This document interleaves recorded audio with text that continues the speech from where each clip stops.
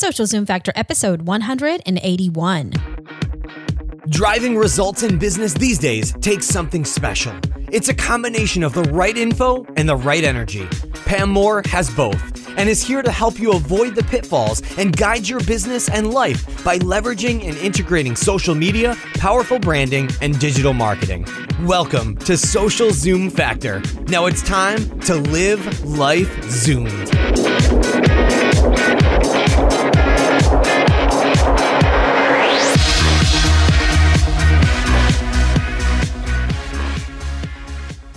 Does your current website or blog got you down? Do you need a better hosting platform to help your business zoom turbo versus speeds that are slow and holding you back? No need to look any further than our partner HostGator. Have an existing site? No worries. They can seamlessly transfer your existing site for free and have you zooming turbo in no time for as little as $4 a month. Check them out at HostGator.com and save 30% on new hosting packages using the coupon code ZOOM, or simply go to socialzoomfactor.com/HostGator.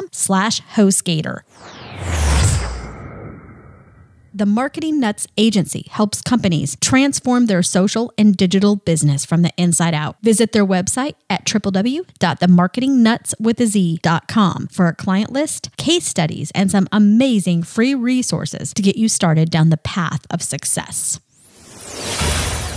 Hey there, Zoomers, and welcome to Social Zoom Factor. This is your host, Pam Moore. Today, we are talking about another amazing topic, and we are talking about events, and specifically around integrating social media into your events. And how can you turn up the amplification, turn up the engagement, turn up your sales, and of course your ROI of everything you are doing with your events by integrating social media. So that, my friends, is what we are talking about today. And I have a packed podcast for you because I am sharing 25 tips that are going to help you increase the ROI and the success of your event, whether that be online or offline, by utilizing social media. And as usual, everything I reference today, which includes a ton of resources and podcasts, I have done podcasts on almost every single tip that we're talking about today. So I will link to some of those, the best ones. Just go to socialzoomfactor.com/181. And then we also have a white paper that you can download with these same tips. Go to socialzoomfactor.com/social events. So let's go ahead and get started. If you have attended, managed, or spoken at an event in the past few years, chances are really high that you probably noticed some major changes in communication because conversations are going to an entire new dimension, right? So no longer is the conversation limited to the dialogues that are happening on the floor or from the keynote speaking stage to the audience, okay? Nor are they limited to the breakout rooms or even in the secret books that you're passing out, or the website, or the special member site that you're requiring a password to. Now, events are the perfect medium for you to fully embrace the power of social media. And social media, as you know, is one big fat conversation. And social networks simply serve as a platform for communication to help you build community, generate brand awareness, increase customer intimacy and loyalty, and the list goes on and on. So if you are hosting an event, my guess is that you are looking to achieve maybe a few of these objectives. Okay. Do you want to improve customer intimacy? You want to know your customers better? Do you want to increase brand awareness? Are you looking to establish and position your company?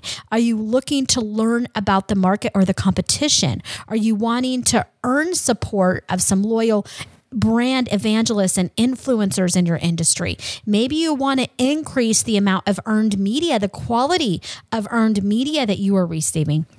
Are you wanting to identify and establish relationships with your partners and the people in your broader ecosystem?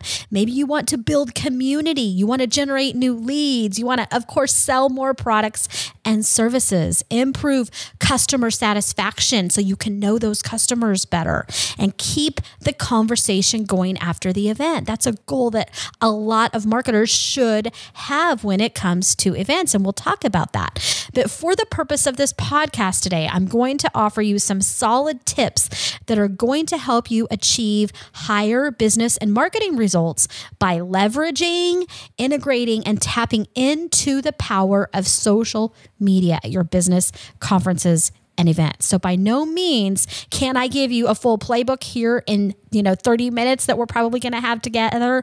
Instead, I want to give you some of the highlights, and then I'm pointing you to that white paper that you can download at socialzoomfactor.com/social events. And that will give you everything we're talking about today in a white paper. Alrighty.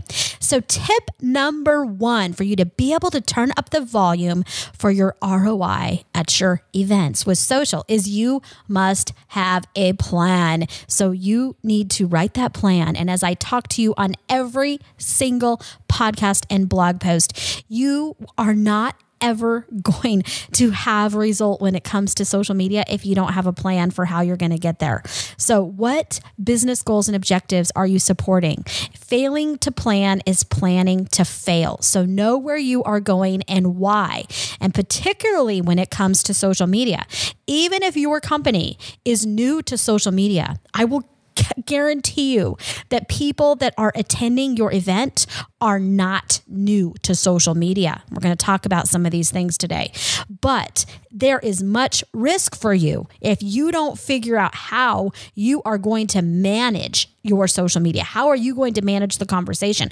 How are you going to listen to what's being said about you? It's much better that you become part of that healthy force driving the success of your event with social media than ignoring it and letting the conversations be happening online and you don't even know they exist. And I am shocked at how many events I attend and that I'm even paid to speak at sometimes, where people are ending up that are attending the event are making up their hashtags, for example. They're driving that online conversation instead of that brand who's hosting that event driving and being a healthy part of that conversation. So you need to plan your work and work your plan. While at the same time, tip number 2 is to not over focus on social so much that you forget event marketing 101. And I honestly have seen this happen far too many times where people are forgetting that they're running an event. They get so caught up in the social and digital aspects of it that they forget, to have signs telling people where they need to go or making sure that people have water. So make sure you're still attacking those event marketing 101 tasks and that you don't, spend all this money having a social media lounge, but then the people who are attending don't even know where it's at, or they don't know where the breakout sessions are, or they don't know what the hashtag is, which we're going to talk about. Tip number 3 is make sure that you align social where it can have the greatest benefit for your event attendees and partners. So as much as I hate to assume, I'm going to assume that you have accomplished number 1, which we talked about, which was having a plan with goals and objectives. And assuming that you do, then your focus should now be on your audience and attendees and helping them reach their goals and objectives. Okay. So you need to know, why are people attending your event? What are your goals and objectives? What are the goals and objectives of your audience? And don't just think of social as a stunt marketing type of thing. Truly focus on the needs of your audience and the chances of your content being shared beyond the walls of the venue are very high. You want your content to spread like wildfire, and social can do that for you. It can help you increase sales at that event that you have next year. So you want to build community, and so you need to make sure you are aligned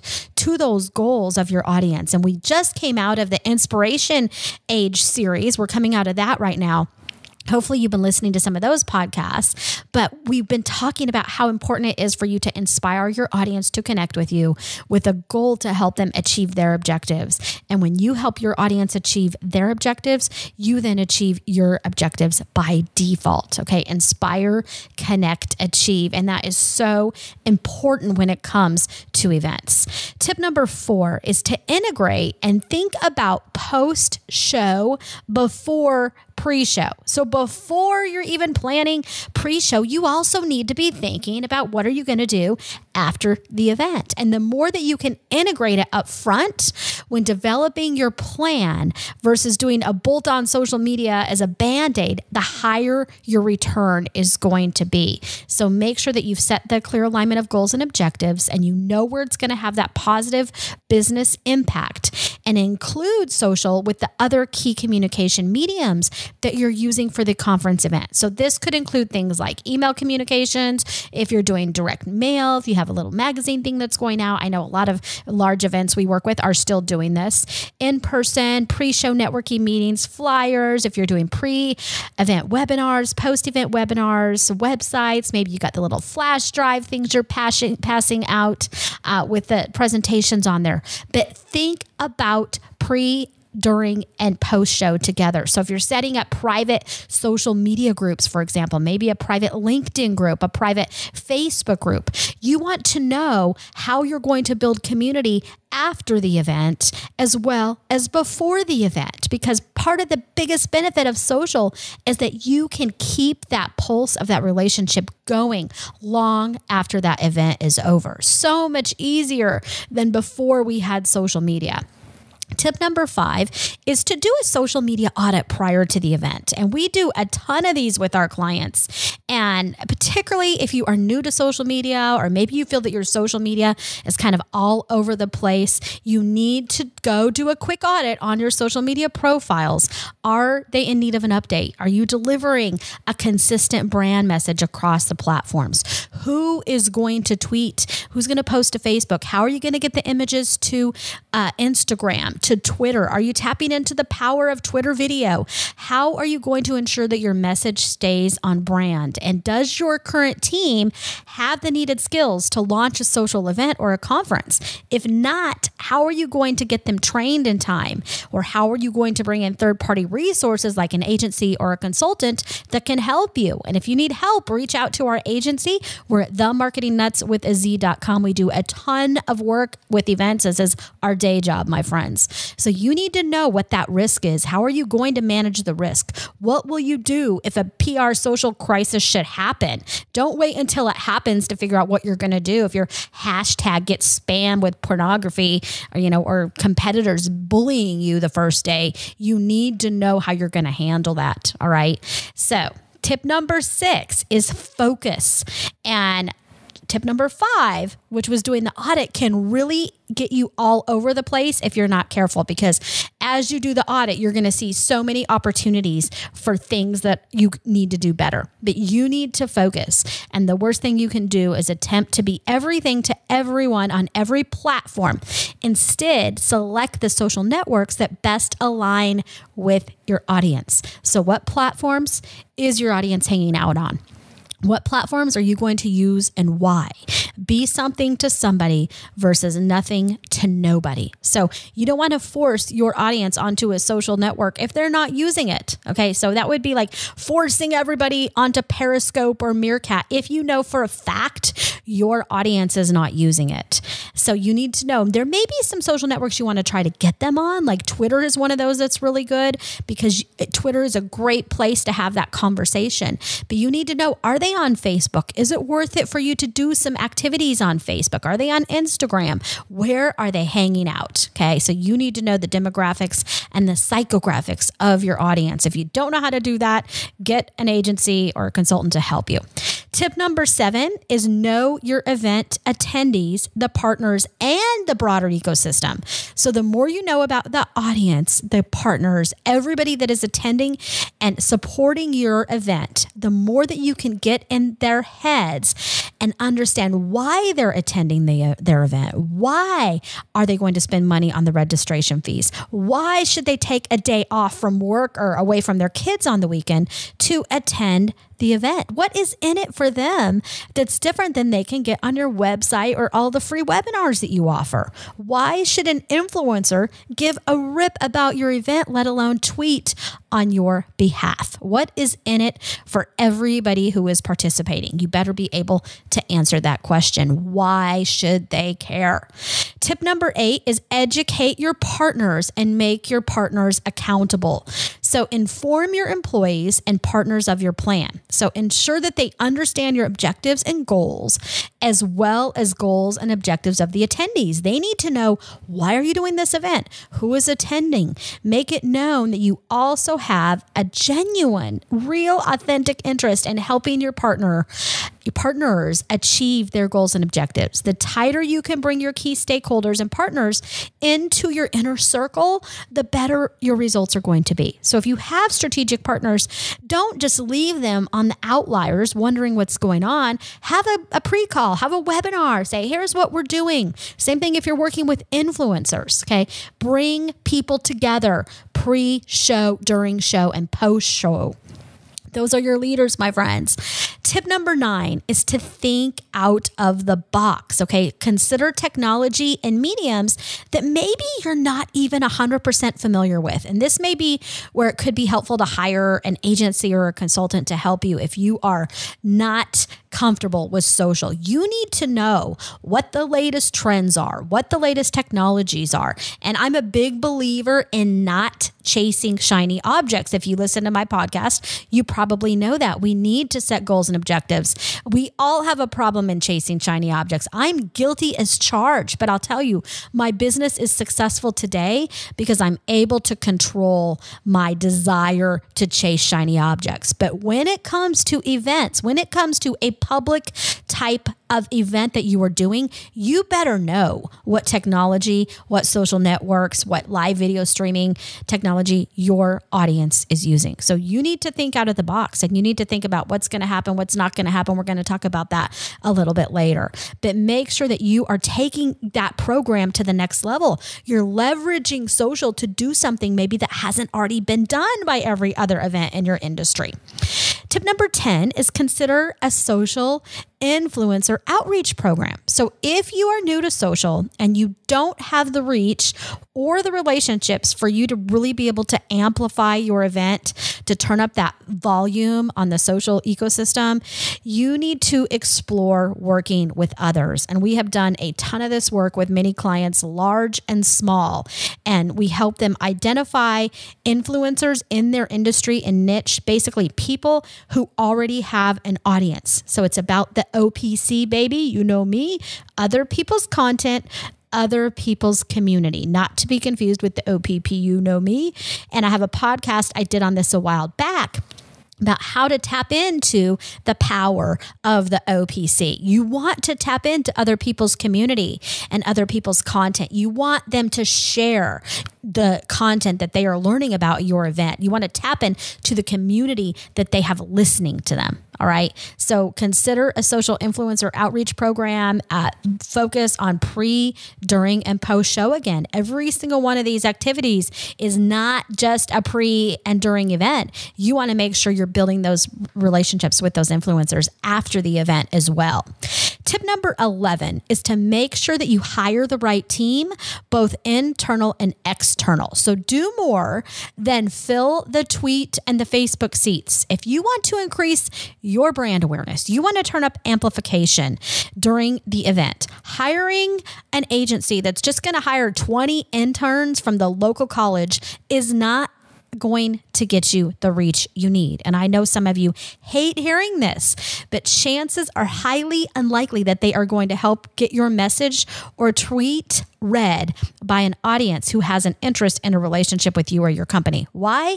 Because they don't have that audience. If you are leveraging an agency that's just bringing noisemakers in human form to your agency that are just going to set up some accounts for your agency, for your event, and tweet about it, who's following those people? Nobody's. All they're going to do is turn up the noise level. Yes, the number of your tweets may go up, but that doesn't mean that anybody is listening to it. So make sure you know the difference between social media buzz and social media value, that the content and the conversations that are happening are driving a business or a marketing outcome, that you're bringing people closer to your brand. And you are much better working with somebody who can help you develop and execute to a real plan that includes relevant influencer outreach and engagement. You want people to be facilitating the conversation that understand your content and that they can tweet and share your content, visual images with context and with relevancy, not just noise.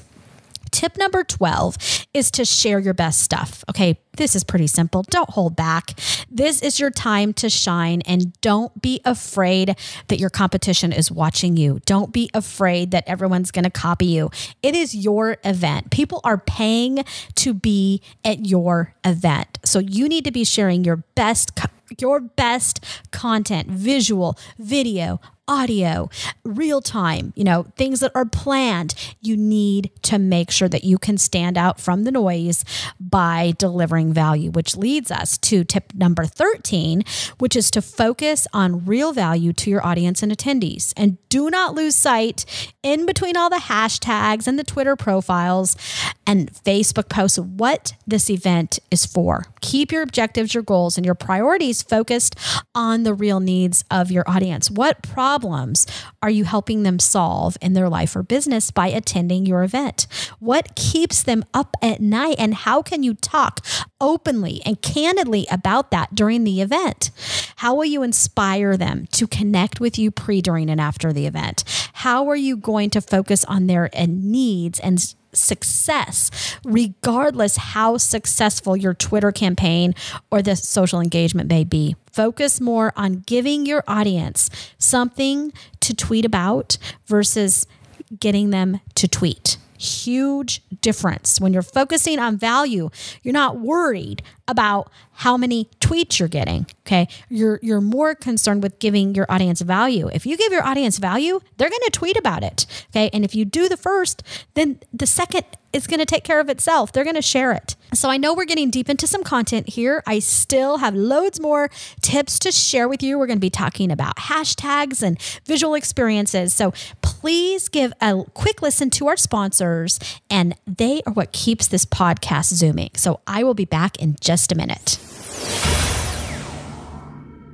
Would you like to get your business zooming turbo online, but don't know where to start? Is website development not your thing? Check out HostGator.com for all of your hosting needs. They have easy one-click WordPress installs or drag and drop website builders. If you need even more help, their website design, setup, SEO, and even managed services can have you zooming in no time. We have been hosting our own and client sites at HostGator for years, and I can personally validate that their service by far beats out their competition. With one little tweet, email, or chat conversation, they are there and ready to help you Zoom or resolve any issues that may come up 24/7, 365 days of the year. HostGator has the capacity to grow with you and scale when and how you need them to without headache or costing you a fortune. Check out HostGator.com today and save 30% on new hosting packages with coupon code ZOOM, or simply go to socialzoomfactor.com/HostGator. Again, that's socialzoomfactor.com/HostGator.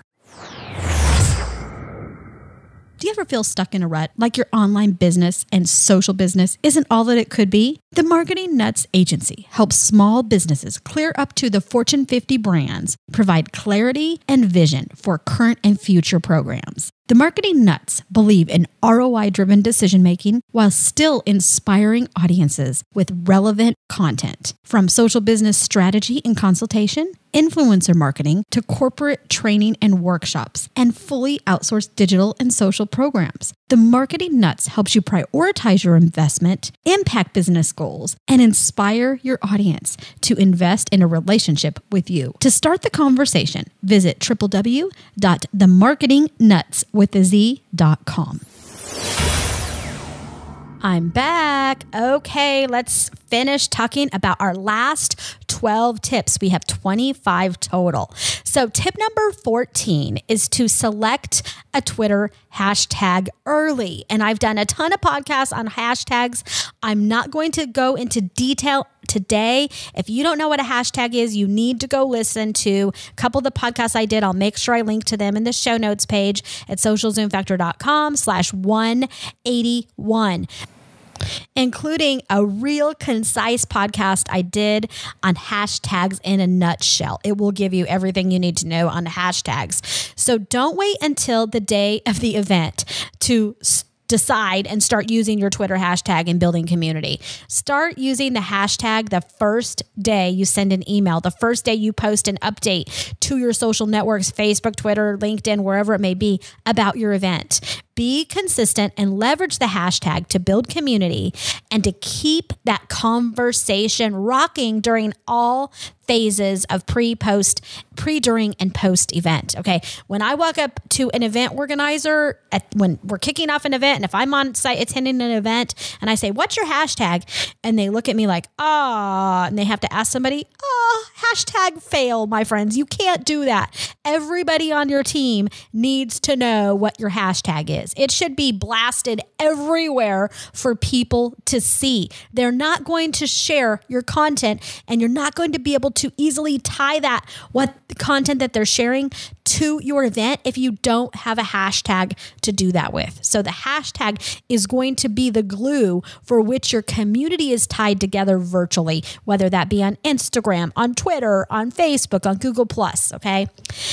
Tip number 15 is be ready for plan B. So what happens if your hashtag gets spammed the first, second, or third day of the event? What are you going to do? What are you going to do if some porno idiot starts sending porno to your hashtag? You better have a plan B. What is your backup hashtag? What if one of the tools you plan to use goes bad? What if it crashes? What if the hotel or the venue has Wi-Fi issues?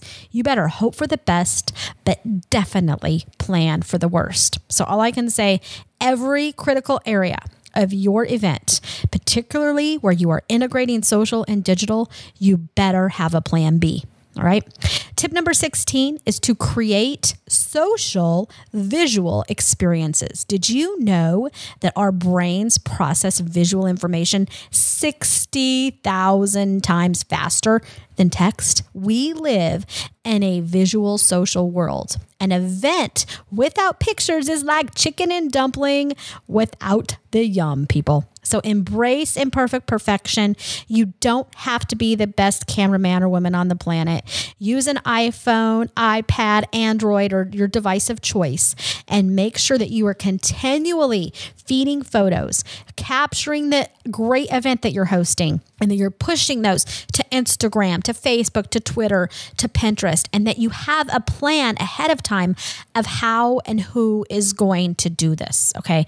The images can offer insight into your brand, the people within your walls, the customers, and the partners supporting you, all right? Use the photos to emotionally connect with your audience near and far. So whether they're in the room or whether they are across the globe, you can bring people together. And there are all sorts of tools that you can use to do a visual stream on a wall to showcase images that are being posted with that hashtag. If you need help, contact us. We can help you figure some of those things out.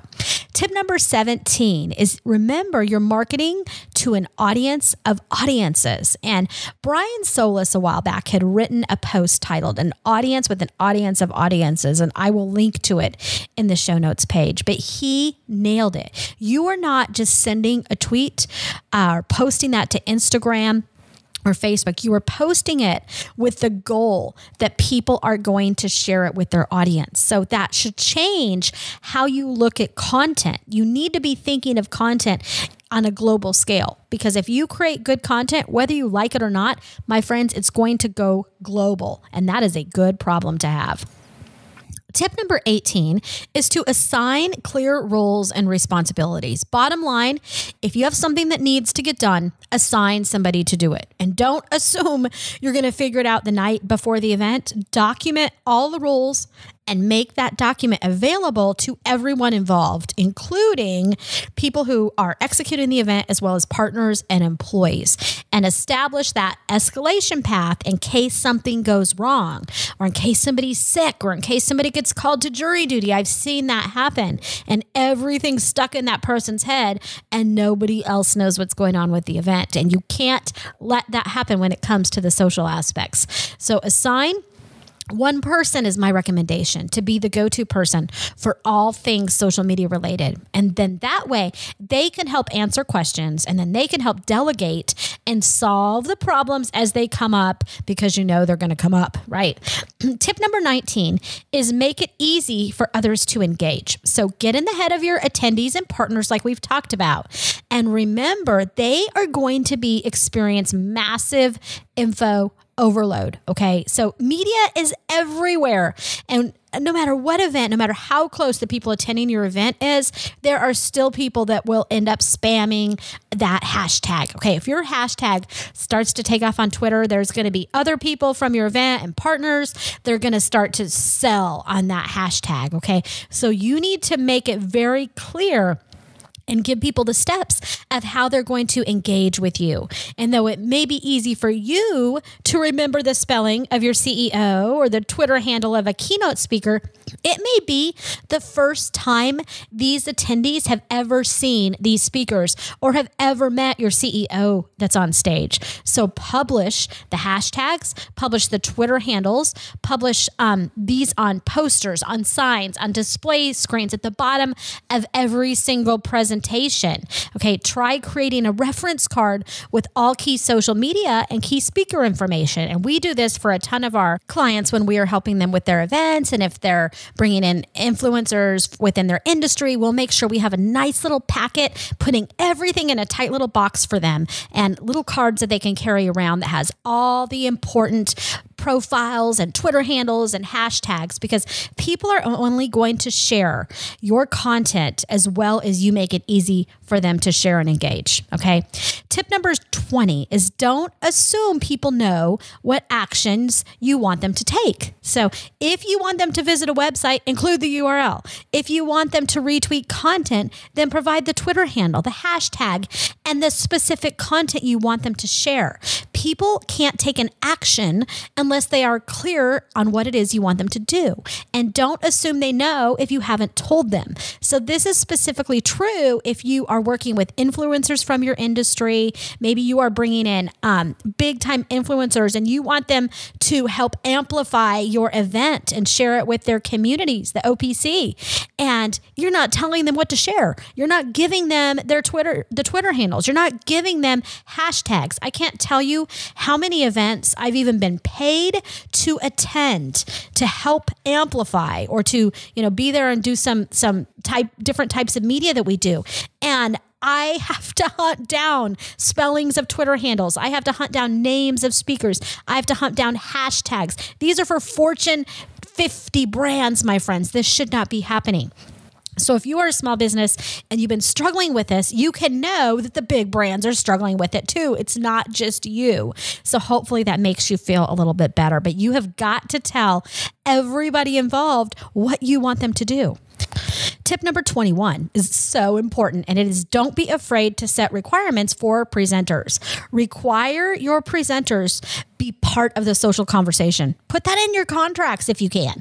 Don't hesitate in asking them to provide their Twitter handle and event hashtag at the bottom of every slide. If you are providing the presentation template for presenters to use, make sure you include appropriate placeholders in your templates. Hardly any events that I work with ever do this. And I speak at a ton of events on an international level, and maybe 0.05% of event organizers are doing this. It's such a miss, my friends, because everybody's looking at the screen. They're looking at the decks, and there's no consistency that's happening with presentations. And even if people are using their own templates, if you're allowing your speakers to use their own templates, you still can ask that they include the hashtag and their Twitter handle, and maybe even your event Twitter handle or your company Twitter handle at the bottom. Okay. Particularly if you are paying them to be there. And when I am speaking at events, I try to provide as much value as I possibly can. And I am always asking that information up front. And I am amazed how many of these event organizers and marketers don't have that information. And so then a lot of times I end up not getting it into the deck because they couldn't tell me what their hashtag was.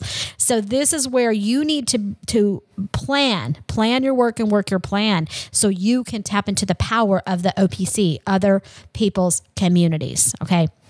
Tip number 22 is confirm with your chosen venue that they are going to be able to support your digital needs. This is huge. You need to triple verify that you are going to have Wi-Fi that is going to work properly. There is no way your show is going to be amplified, the content of your show, if people cannot access the internet. If they cannot get on their smartphone, on their iPhone, on their Android, and be able to tweet, take pictures, and share the content that they are listening to and watching, it's not going to go viral, my friends. So you need to make sure you're double checking what's happening at the venue. And I have been to so many events where the internet has just crashed, and the organizers are losing so much value with that. So do that homework up front.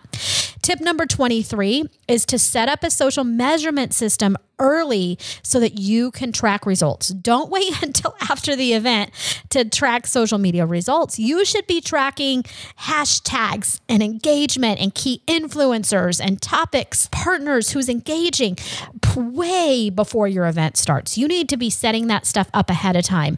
Don't wait until during the morning or the night before the event kicks off and be like, okay, what's a hashtag? Everybody go set up the reports. You should be doing that ahead of time. You should know who are your influencers, who are the key players, who does your team need to be on the lookout for, and make sure that they are engaging. You should be creating Twitter lists. I did a podcast not too long ago on how to create a Twitter list, and you should be creating a Twitter list for maybe all of your event organizers, all of your event partners, all of your event speakers, okay? Leverage social to help build community prior, during, and after the event. Okay, tip number 24 is to make sure, and this ties back to one we talked about earlier, but make sure you are up to speed on what is happening with live streaming. Okay, you need to make sure you have a policy of how you are going to handle people that are attending your event and bringing in their smartphone and wanting to live stream your event publicly. Okay, so most event organizers nowadays are all for this. They're like, let it rip, right? Let's go ahead and let's let people record this and share it. However, I've spoken at several events over the past few months where they did not want people to share that content or share the content via video, because when people are paying $2,000 plus for a seat to attend that event, there's some organizers that are not comfortable with that. And they're in an industry that maybe hasn't caught up to the times with that. So you need to understand and know and have a plan going into it. How are you going to handle live streaming? What happens if the Wi-Fi cannot handle all of the live streamers at your event who are wanting to use platforms like Periscope and Meerkat to broadcast that? Maybe people are doing blabs, right? If you don't know these things, you probably think I'm talking in a different language, but you need to learn these things. And if you don't know them, you need to work with a consultant or an agency who can help make sure that you're mitigating that risk. Okay. So what is your policy? What if the live stream starts to, crash the Wi-Fi and then nobody can tweet everything? You better have a plan for how you're going to mitigate that risk. And then if you are promoting the live stream, Make sure you're tapping into that. Make sure that you're doing live stream yourself, right? Set up your accounts ahead of time. Set up your accounts on, there's a site called catch.me that you can make sure all your Periscopes are automatically being caught for you. And I can't believe how many brands I'm seeing that are wasting time doing Periscope. These are big brands, but they are not even setting up the catch.me so they can leverage that asset after the fact. Okay, it's gone. Periscope has a limited time within 24 hours. If people haven't seen that video, it's gone if you are not doing your homework ahead of time. So make sure you have a way to engage people. You know what hashtags you're going to be using. You are letting people know what live streaming platforms you're going to be using. Maybe you're deciding you're going to stick with Ustream or your own custom streaming platform, or you're going to stick with Hangouts or whatever it may be. Let people know how you prefer them to share content, how you prefer them to watch your content. Where can they watch a recorded version of that live stream after the fact? Okay. And I could do a whole series on live streaming and how to manage these types of events with content. We've been doing this for years, and there are a ton of new tools that are coming up, and it's really changing how brands are having to think about this, because just as they get their own live streaming platforms finally working, now they're having to deal with the power of the mobile live stream that can be in the hands of every single one of your attendees. So embrace the opportunities that brings immediately, but make sure that you are ready to handle it. Okay. And then last but not least, tip number 25 is to have fun.